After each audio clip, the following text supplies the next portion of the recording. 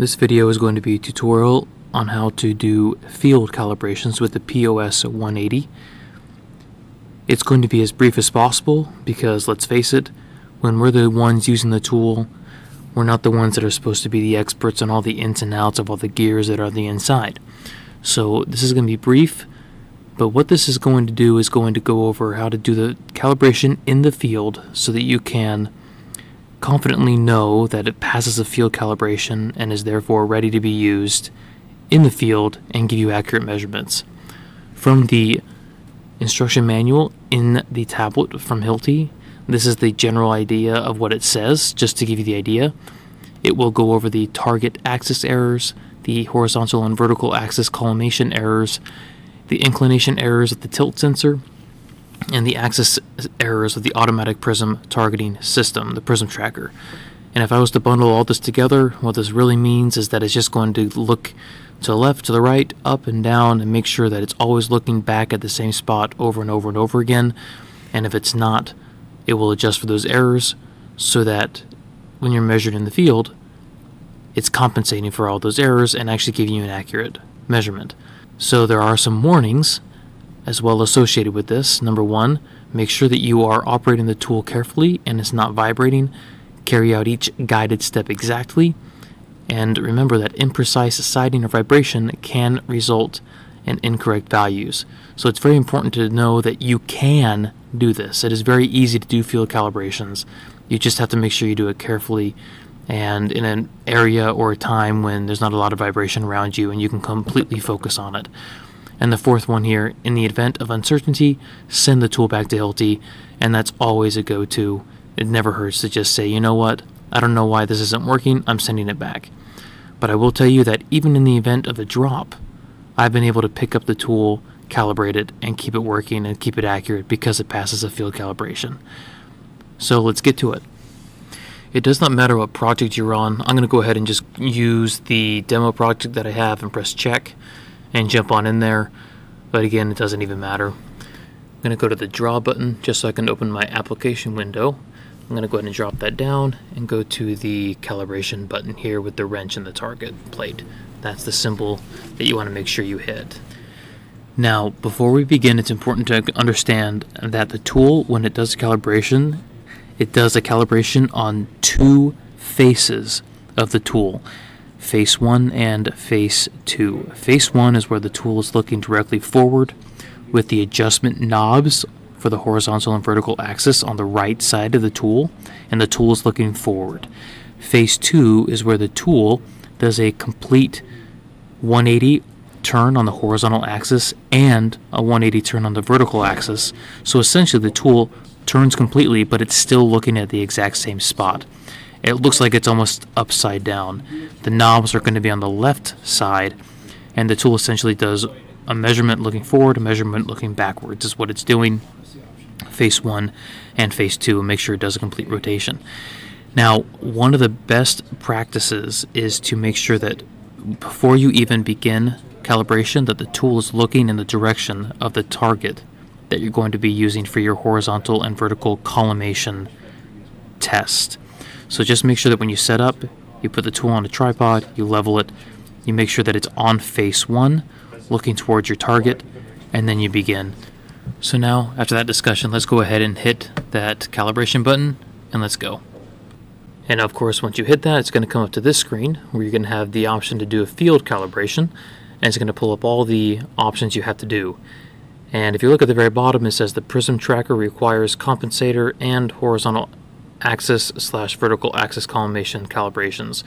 So essentially what this is saying is that if you're just concerned about the compensator, you can just run a compensator calibration. If you're concerned about the HAVA collimation, you need to do both compensator and HAVA collimation. If you want to do prism tracker, you need to make sure you do all three. Prism tracker is always the last one to go. So I'm going to go ahead and make sure I check all three of these, and we will get to it. So you see I pressed all three. I'm going to press the green check mark, and immediately the compensator calibration begins, and all it's doing is essentially spinning on the horizontal axis 180, spinning on the vertical axis 180, and checking the two different axes on both different sides to make sure it's level on both sides. and if it's not level, that it compensates for that and recognizes the error so that it can recognize that error when you actually do your measurements so that it will stay accurate. So I'm going to let this finish up. It shouldn't take too long. Once it is done, you will then see this screen, and you can see at the top it says horizontal and vertical axis collimation, and it's telling you exactly what to do. So essentially, do as it says, put a sight down about 100 to 160 feet away. Usually I go on the further end just for my own sake, and make sure that the target is about the same height as your scope. That's just my rule of thumb. It says plus or minus 5 degrees. I can't see that with my eye. All I can do is just guess, but it's usually I just try to keep it right in line, and I haven't had a problem. The target plate that I use is the POAW4, which is a reflector tape.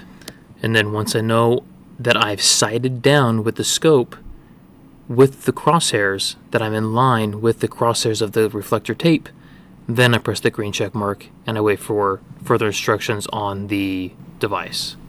So now I'm going to go ahead and just press the green check mark, and you'll see it just starts to run completely on its own. So I'm going to let it run and load until it gives me the next pop-up window, which is basically going to be to realign it and do it again. And now you'll see it comes up with this screen saying, hey, I'm ready again for you. Can you please readjust me to make sure I'm looking at the crosshairs? And you'll notice that the knobs look backwards now. That's okay. So just make sure you keep it looking the way it's looking. Readjust slightly to make sure it's still looking at those crosshairs. If you have to move it slightly, that's fine. And then go ahead and press that green check mark, and you'll see it goes through the calibration process again. And again, you're stuck waiting for it to finish on its own and give you the next step. And now you'll see I'm on prism tracker. You can see at the top it says prism tracker, and it's saying the same thing. Put the prism about 100 to 160 feet away. The one that I use is either the POA23 or the POA22. Both are flat facing prisms, and I just put them up on the wall or stand them up on some sort of pole and have them there waiting for me. And I, just like I did with the crosshairs, I look down the scope, sight them in, and I press the green check mark, making sure that the prism location is on the same horizontal plane as my scope. Unlike the field, this is a manual process. The tool is not going to auto-lock to the prism. You are scoping it down manually, pressing the green check mark, letting it spin, using the knobs to adjust for whatever error it has to get back to the center of the prism, and pressing the green check mark again. That's how you calibrate the prism tracking. So after all that, let me press the green check mark here. So it does the prism tracking for phase 1. It's going to do the auto lock calibration, and then it's going to ask me to do it again for phase 2. And here we are, phase 2. Do the same thing, sight down and make sure that the prism, the tool is looking right at the prism. And I'm going to go ahead and press the green check mark. And now it's just doing its thing, checking, and I'm going to see the results in a moment. And you can see finally at long last we have a successful calibration. The compensator passed on its 2 axes.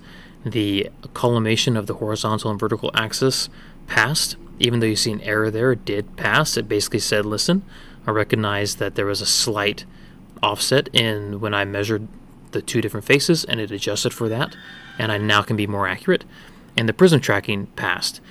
So let's just discuss this real quick. If any of these failed, what I'd recommend is do a field calibration a few more times. Attempt it maybe 3 or 4 times until you just cannot pass it over and over and over again. And if that's the case, then when you send it back to repair to Hilti, just express when you did the field calibration what was failing, what wasn't working, and of course there's a much deeper calibration that they can do on their end. A field calibration is pretty incredible. You do it whenever you want, really. Just make sure that the field conditions are right for it. And the reason I say do it over and over and over again before you actually send it in is because it can fail just because of vibration.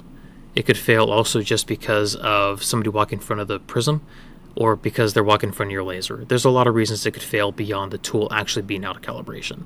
So do it a few times, and then after it fails several times and you feel confident that it's an internal tool problem, send it back to Hilti, let them repair it, and let them take care of it on their end.